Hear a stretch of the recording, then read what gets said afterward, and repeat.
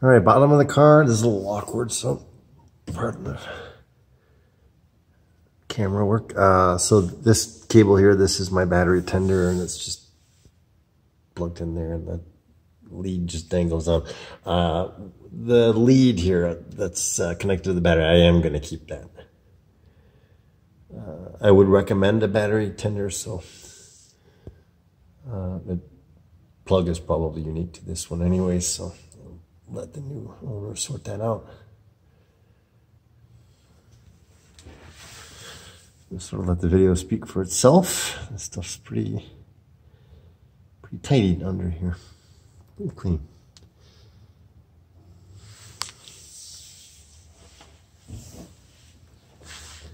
I'll just add comments as I see fit. Stainless hoses, that was done by a previous owner. This car had dragging brakes for years prior to me figuring out why. And so I had a lot of replacement parts, and that was one of the things that was done. It was not the cause. The brake booster rod is adjustable, and it had backed out. That's right, I was keeping the just some oil dripping. The last oil change, I think.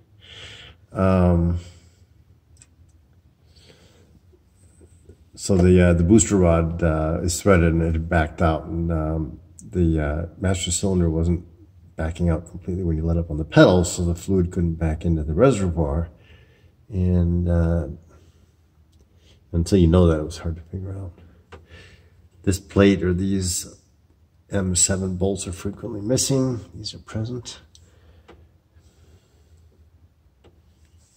Everything's nice and straight. So that heat shield is original. This is the dual downpipe manifold that I was talking about earlier. Let me see if I can get a shot on it.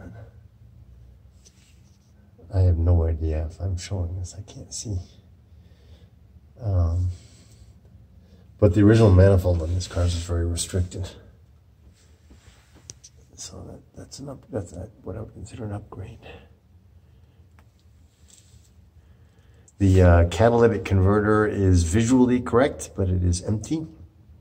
There are exact fits replacements available. If that's an issue, I'm happy to install whatever is provided for me prior to the car departing. I will say I've been through this before, and for some states, what I have here is fine. For some states, you'll need a 49 state replacement, which costs, I think, $200.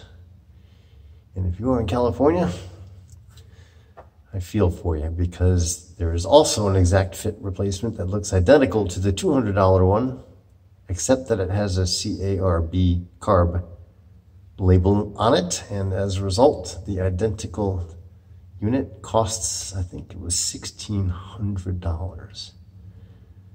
And in my experience, you would have to put that on to register the car in California, no matter what. We had a car with an original, with a OEM spec catalytic on it, and it did not pass. The poor guy had to change to a carb unit, and the car passed, but he was understandably not pleased. I would not have been pleased either. Let's go around to the sides. Pardon the camera work.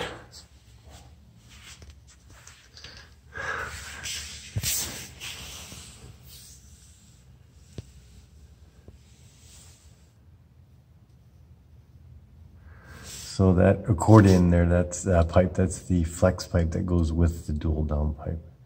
Normally it would just be a crushed section of regular tubing to clear the sway bar. That was one of the restrictive components.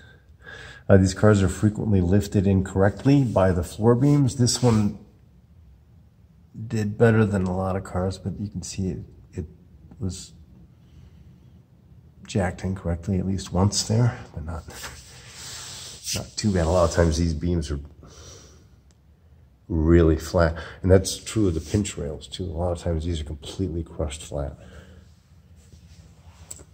So this car doesn't have a perfect jacking history, but actually pretty good.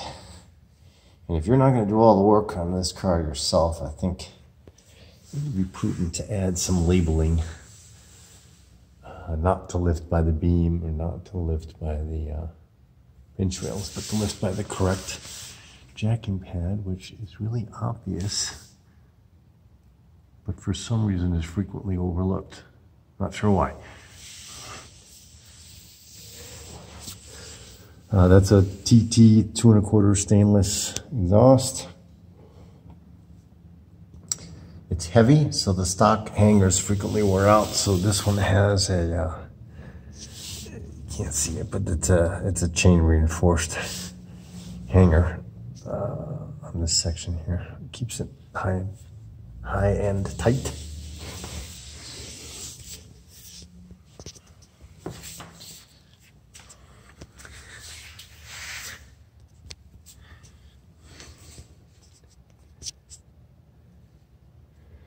So again, a dry climate car.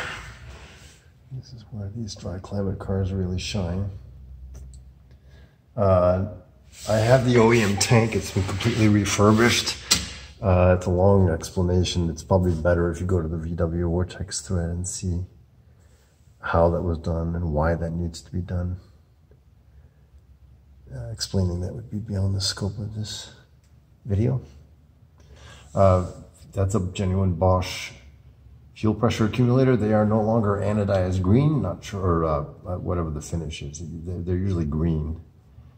Now they're like this, I'm not sure why. Sign of the times. The pump, the original pump was fine. I thought it would be prudent to replace it, so it has a genuine Bosch replacement. See, all the lines are in good shape.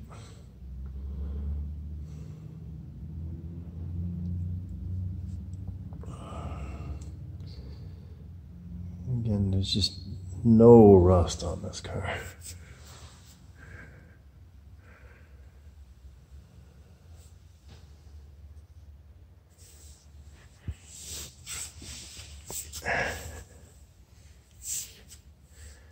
Sorry for the bad camera work.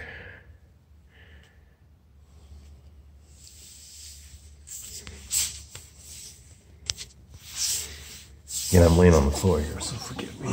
It's a little bit awkward.